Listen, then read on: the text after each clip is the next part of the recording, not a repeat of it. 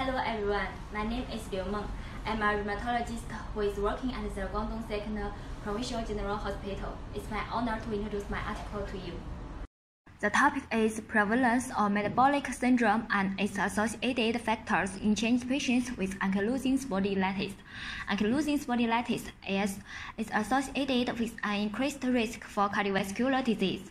The prevalence of metabolic syndrome (METS), a major contributor to cardiovascular disease, in AS seems to be increased.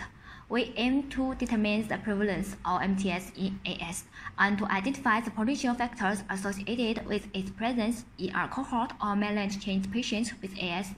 The prevalence of METS was assessed cross-sectionally in 117 AS patients and 117 age and gender-matched controls from the Guangdong 2nd Provincial General Hospital. METS was defined according to the Chinese Diabetes Society in 2013. Multivariate logistic regression model was constructed to identify independent predictors of METS in patients with AS. The prevalence of METS was higher in AS patients than in controls.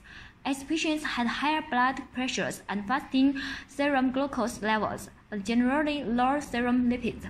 The serum lipids between METS in AS patients and the healthy controls were also different. AS patients with and without METS had no distinct differences in disease duration, medication usage, disease activity, or biomarkers or inflammation.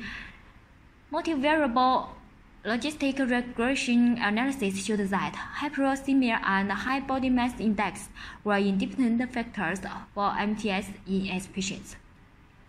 So, this study found that Chinese AS patients living on the mainland have an increased risk of developing METS. Hyperuricemia and high body mass index are predictors of METS in AS patients. Our study indicates that beyond traditional cardiovascular disease risk factors, special attention should be paid to effective control of hyperuricemia for preventing METS in AS patients. Actually, studies concern the association of hyperuricemia and AS are limited. The exact role of hyperuricemia in the METS AS patients should be further investigated. Thank you for your attention.